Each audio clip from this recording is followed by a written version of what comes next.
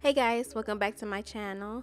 Today's video is all about how I did my box braids at home. So if you guys want to see how I did it, just keep watching. So for the first step, I started out with freshly washed, clean hair, and then I was going to blow dry it with a heat protectant. Now I like to use a very moisturizing heat protectant to kind of really give my hair more moisture and make it a little bit more heavier than usual, because with box braids I want my hair to stay moisturized since my hair isn't going to be washed for a while. So I take this step to ensure that my hair is very moisturized while they're in the box braids. And since my hair is really thick, I take different sections of my hair to make sure I can blow dry it pretty straight. You don't have to get it all the way straight, just enough where you can kind of grip it very easily and it kind of smooths into the braid when you're braiding your hair, and it doesn't look too much out of texture compared to the braiding hair that you're going to be using.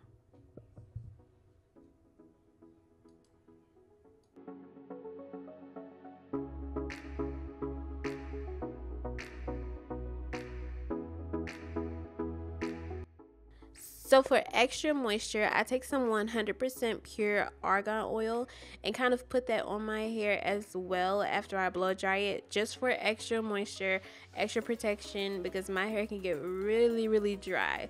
So I just take this step. This step you don't have to do, you just prefer whatever oil you prefer in your hair. I suggest, it's just I like my hair really moisturized and clean.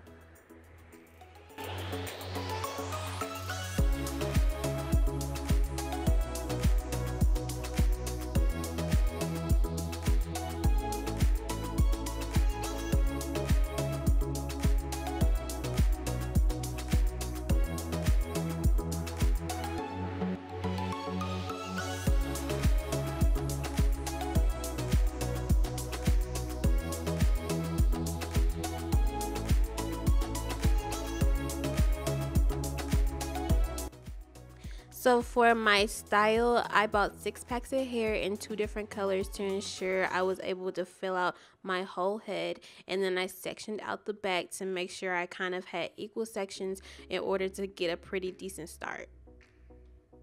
Sectioning out first helps it stay neater. Alright guys, so now I'm about to do my first braid. I'm just going to take my Murray's Edge Wax and kind of bind my root together so that it's kind of cleaner parts,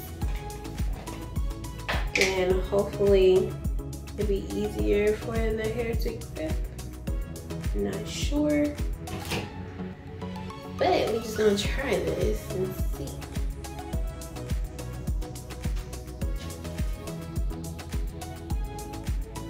So for each section, you're going to take a piece of hair and wrap it around the root of your hair pretty much. So you're going to take your hair, put it around as if it's like a loop, you're looping it around, and you're going to have 3 sections of hair. 2 of them are going to be the synthetic hair and the 1 is going to be your real hair. And then you're going to proceed to tighten and then start braiding.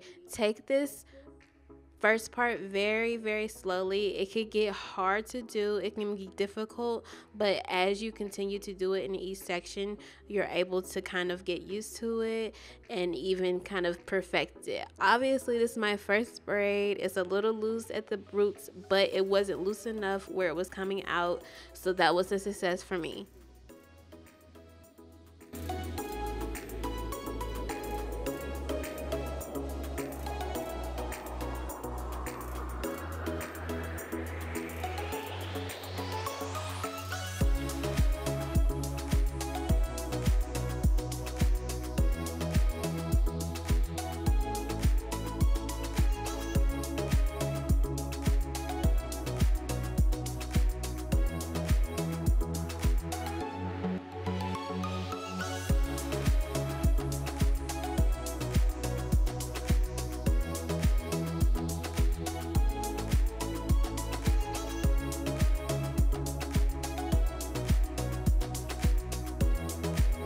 Alright, now that we're kind of at the end of the braid and you see how it's like my hair is still sticking out at the end like that, we're just going to take a piece from this other braid. So we're going to start it on its own, and then we're going to combine the other piece into my hair so that we can continue the braid.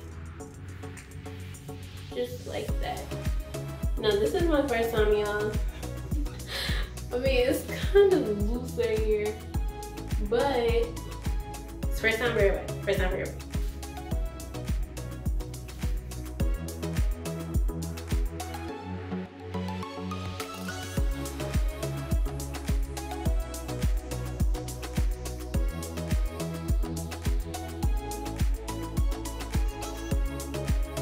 So I'm also thinking I'm not going to try to be too perfect in the back of my head because you obviously can't see it, and like, but I'm not gonna make it too bad because I still want to put it up in a high ponytail.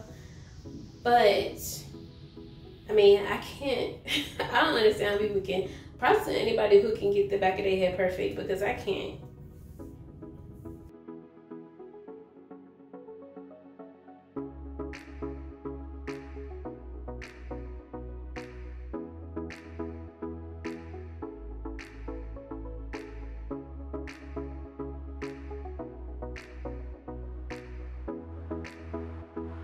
Okay, so now that I kind of see what the color's gonna look like, I think I want to do my whole head like this.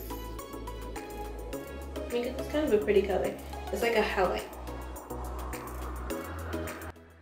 So I had decided to do the same color all around, the mix between the burgundy brown color and the light blonde color, and just go ahead and do that all over my head.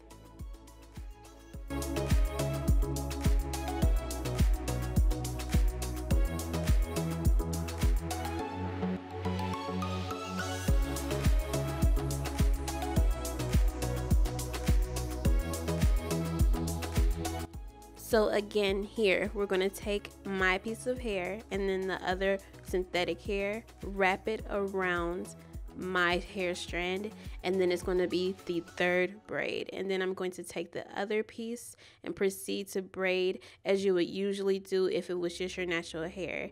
It's more easier to do than explain, guys. So if you do not try it yourself, you won't really understand unless you're just really understanding right now. But it really is that simple, and you get used to it and it works.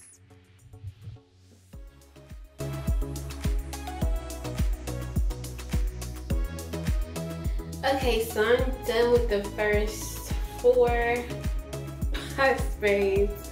I mean, I'm scared to show you the back because it doesn't look good at all. So, yeah. I mean, they're kind of loose, but like not loose enough to kind of like come out. So I'm hoping they'll last. So like, as far as the color, I'm kind of feeling the color.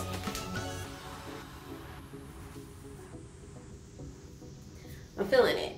So I am going to finish up just the back of my head, and then I will be back to show you guys how I did like that pattern and if it even worked out at all. So I'll be right back. Okay guys, so I did the whole bottom half of my hair,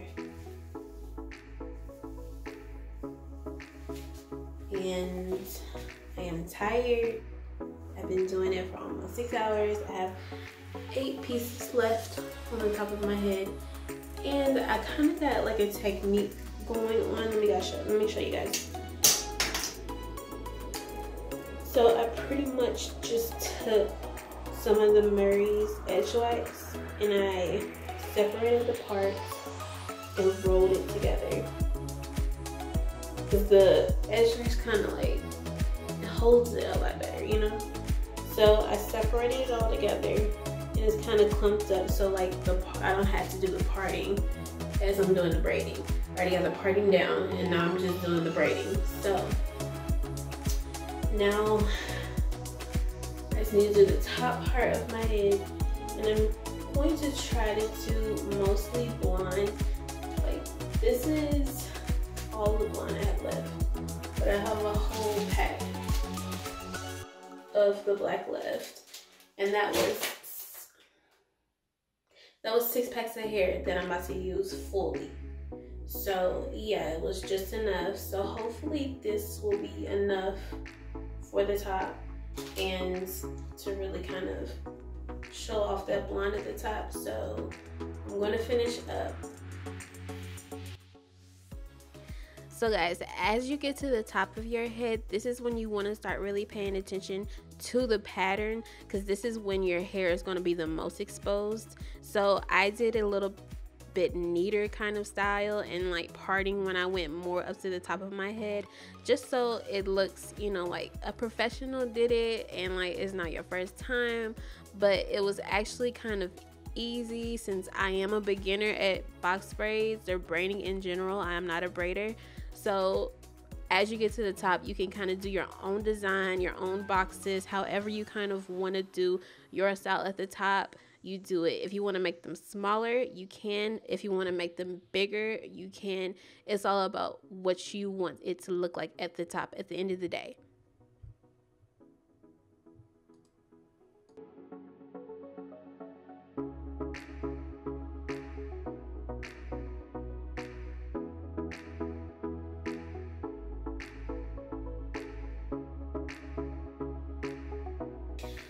Okay guys, so I'm finally done. This took me like 10, probably like 11 hours now to do, and I'm not even done yet. I still have to seal my ends by boiling them, which I'm going to show you in a second. And also I'm going to probably trim up some of these ends because they're not that even with each other. And some of them are really, really long while some of them are kind of short. So I'm gonna do that.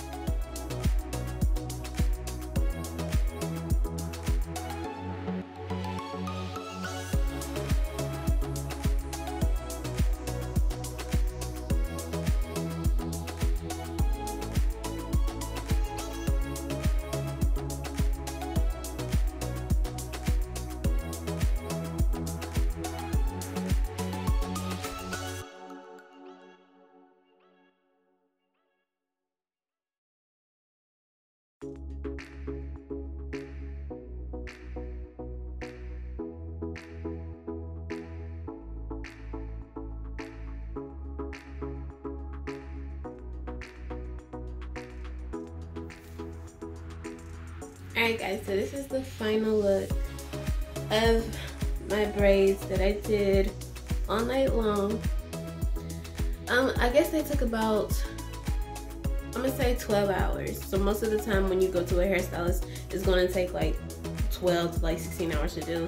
So if you do it yourself, but like this is my first time doing it, so I was kind of slow at first. So you know, maybe as you get to, you know, doing it more and more, you'll probably speed up yourself.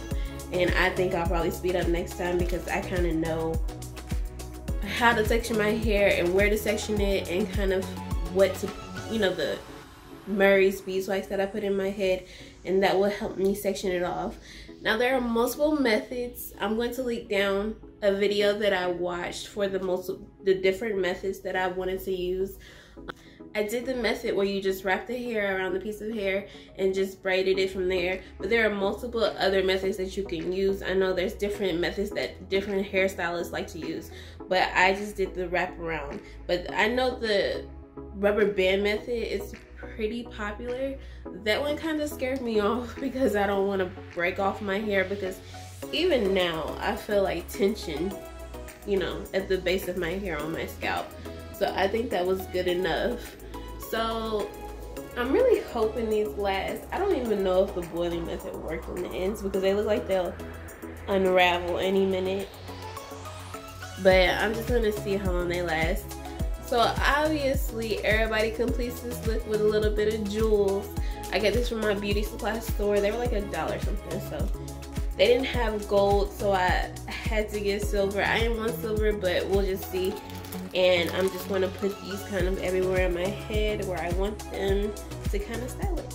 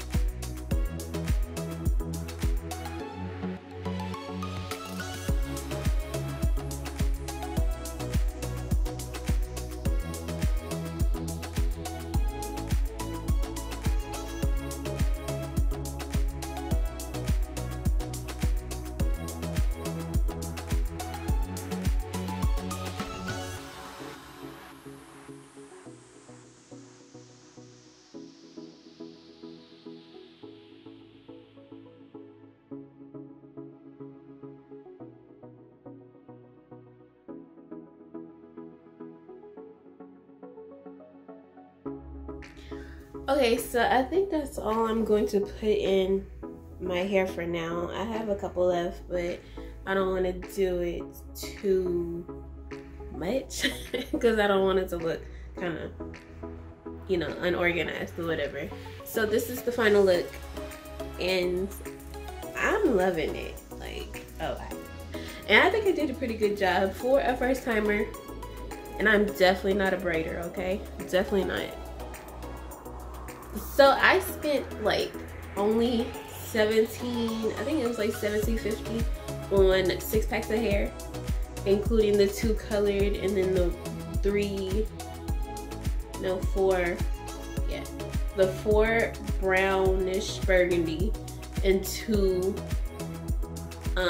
honey blonde colors.